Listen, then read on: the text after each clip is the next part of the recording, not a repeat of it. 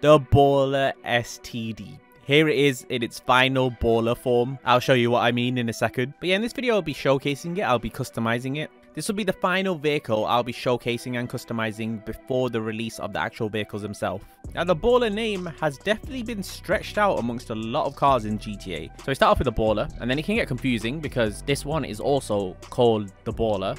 Then, to make it a bit more confusing, got the Baller LE. Then we have the Baller LE Armored.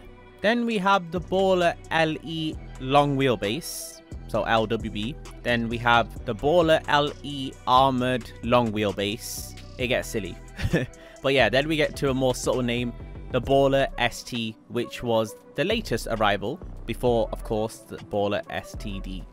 I'm not sure why Rockstar did that, why they stretched out the brand so much. So if we ignore the old gen Baller, we have 6 of the same model Ballers in different forms. And of course, now we've got the Baller STD. So let's get into the Baller. Let's modify it. And it's strange that Rockstar went with this approach because they went from using the same model again and again to a nearly duplicated Range Rover.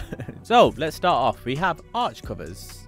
And we have these little extended arches with different colors. And yeah, so it's, I think, the exact same extended arches. Yeah, I won't moan about it this time because I seem to be doing that in every video. I keep moaning about Rockstar having the same modifications in so many different forms. And as I've said in previous modification videos, I will be in this video putting modifications that I may not like, and then I'll save my kind of taste for when the car comes out. So I'll put the modifications I want when the vehicle releases.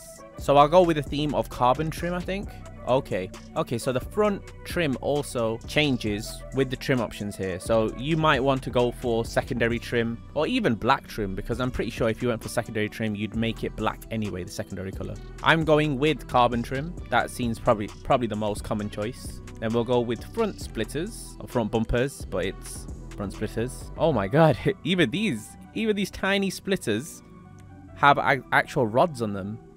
Very strange indeed, very strange indeed. Adjustable splitters on a Range Rover. But I will be going for the most aggressive modification, which is the bottom, which is the one that has the adjustable splitters. Rear bumpers. Oh! I have to eat my own words here, because I did just say that I will be going for modifications I don't usually go for. Well, this part seems wrong. I don't know, comment in the comment section if you think any of these actually suit. I think the most subtle will have to be the street diffuser, which yeah, I'm not too happy about it, but it's not about me. It's not about me. Exhaust modifications. We have, I like the way they seam into the bumper. Like, it looks classy. That definitely doesn't look classy. We have round bore exhaust. Okay. Ooh, no, not too bad. Not after those other options anyway. But it seems these tips seem just, I don't know, too small. They seem like they need a surround. Like someone's actually removed the exhaust tips and they're the inner tips. And then we go with typical Rockstar pixelated exhaust again. It's silly how they're doing that on new models. But I think everyone either pick this exhaust or, you know what, they're going to pick this exhaust option. Hood. We have, okay, it's weird that Rockstar are doing that now. They're having more sportier hoods as a stock option, and then the smoothened out option, or in the wording here, flat hood, as a second option. We have vented hoods. We have the actual carbon hood, like the SPRs, and vented rally hood. Okay. What would be the most common option? Probably that's an option I'd go for, actually. So let me not pick a option I'd go for. Let's pick this option here. Livery options. Oh. Yeah. A bit out there for a Range Rover, but it's not something I would be surprised to see if I saw it on a Range Rover. We've got some more. How many different stripes have we got? Okay, we've got similar modifications to the actual Baller, or to a lot of British cars in the game. Okay. Yeah, I'm seeing the common theme from other British luxury vehicles in the game. Oh, they have a gold version. Yeah, we went from quite subtle. Well, it wasn't so subtle, but Republican Space Rangers.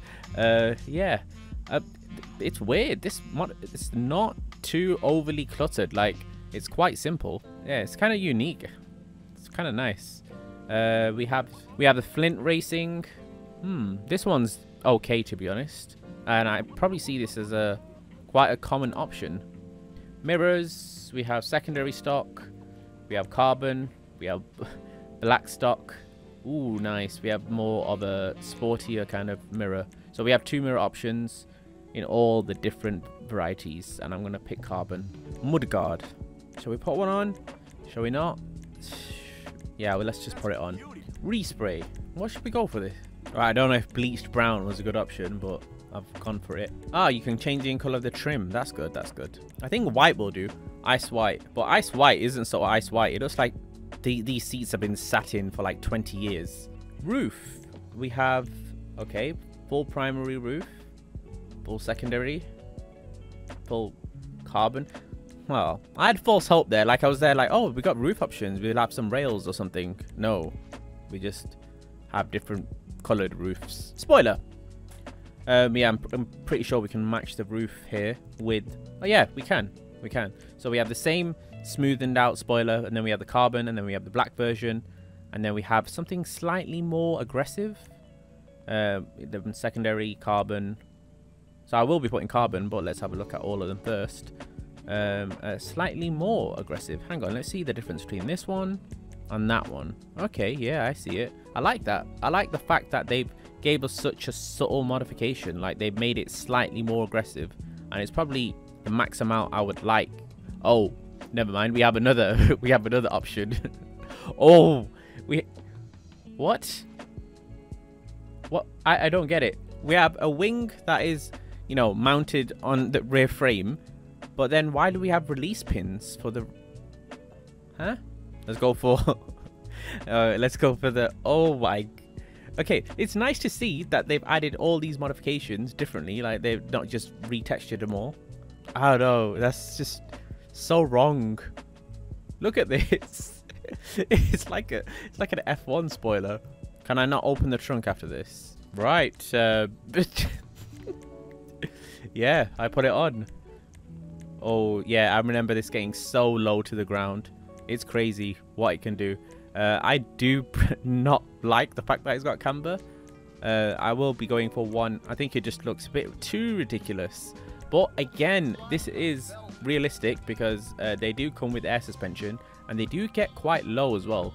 And I think that is it. I say that is it. Let me try opening the trunk. Right. Oh. Ah. Wait.